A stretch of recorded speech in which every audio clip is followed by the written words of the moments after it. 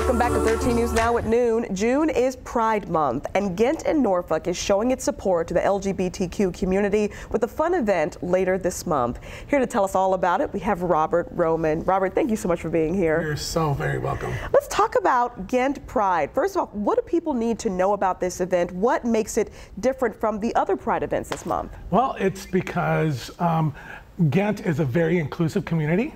So we kind of wanted to have a small festival to introduce Pride Week, which culminates with Pride Fest on Saturday. So we were doing it on Monday, but because Juneteenth falls on Monday, we weren't going to take anything away from that celebration or that event. And we're doing it on Tuesday, June 20th from 6 to 10 p.m. So you come out, what can people expect while they're there? Will there be vendors and music and food? Like what people can expect there? Well, I tell you what, we do two unique events. Okay. And we have the Locks of Love, where we've built a fence, kind of mimics Paris, France, where you buy a lock and you can profess your love for someone in your life, and you put it on this fence, and you pay $8 and you put it on there, and it gets displayed throughout the Hampton Roads. I love that. And then we have these vases that were provided by one of the vendors that we work with at Decorum Furniture, and they give us this vase. It's just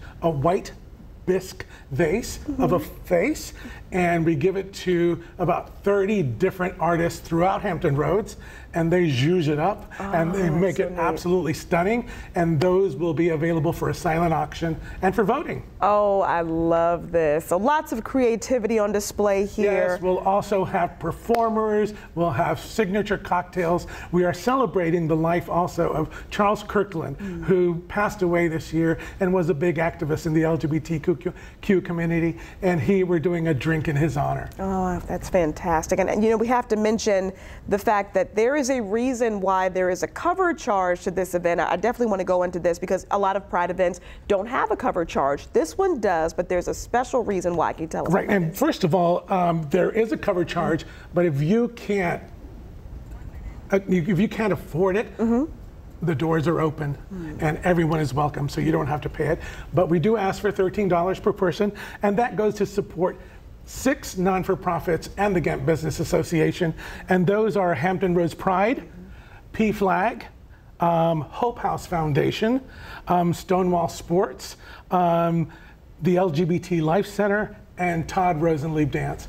And those are all organizations that are Norfolk-centric, because and they do a lot of good work to support families and to support people, and it's not only the LGBTQ community, they support other people, especially Hope House Foundation. Absolutely. So it's going to be a fun event, but also a very meaningful event with the causes behind it, for sure. It is going to be an incredible event. There's going to be music, there's going to be food, there's going to be, you know, Christ St. Luke's Church will be there. Their congregation will be telling everyone in our community that they are welcome at the table. So we are very happy. It's an inclusive event. It's for people to really come and just be themselves, and to kind of, in a world that's kind of a little crazy, that we can just be ourselves and you know, accept the love from everyone. Fantastic. Ghent Pride happening June 20th. Robert, thank you so much for this information. You're so very welcome. Thank you for having me. Absolutely.